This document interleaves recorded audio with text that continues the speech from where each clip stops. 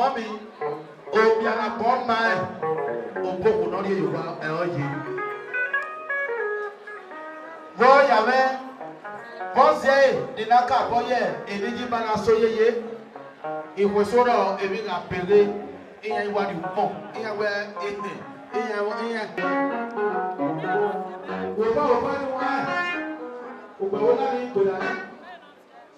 Chief Doctor Agbapa, Olita, the owner of the music. The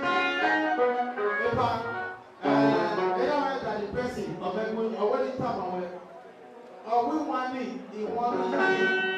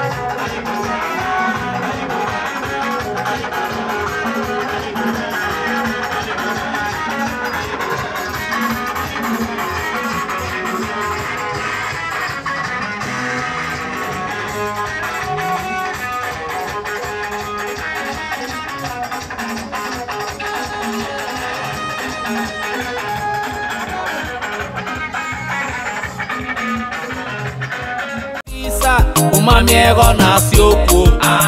Ingine visa, ingine visa, umamiego na sioko.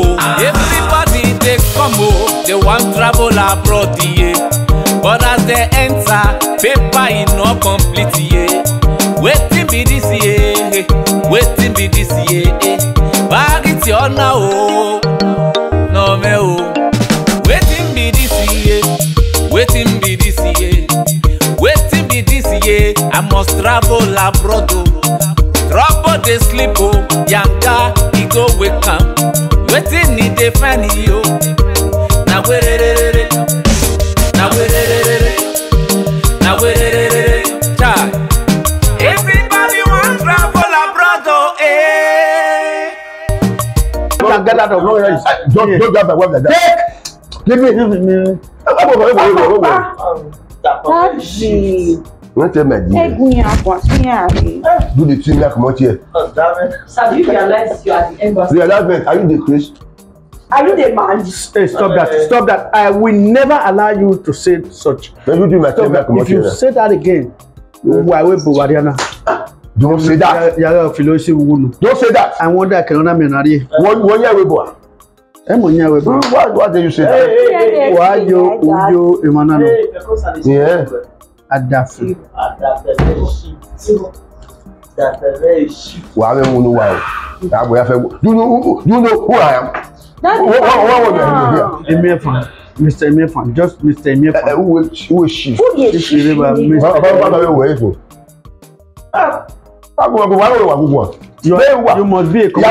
You must be a community leader. From my those states. In our talk back. Hotel we work in. I wonder do we make a family. Where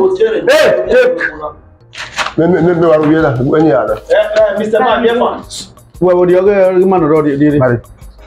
Daddy, they know him. Man, give me this. No, I don't know your book. You even work me.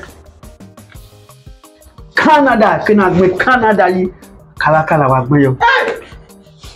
Daddy. Just Canada. Me and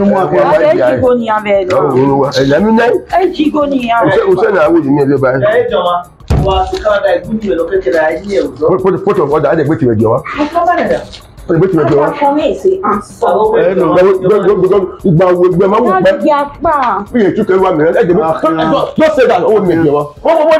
last party, last party. Okay. Next act. You the man. No, yeah. Okay, a shift. Next time, okay, I'm back. Okay, I'm not 10 way. In not 10 way, we work. Act. Yeah, nothing. No, no, to boy here.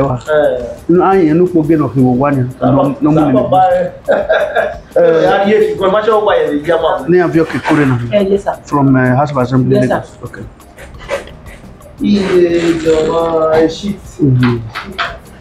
Shift in never. A very 6 months. Okay. You marry no in Canada. Now, what you journey is just 1 month to spend 6 days. No sense. Mama, yet, my man. Oh, you're a big good.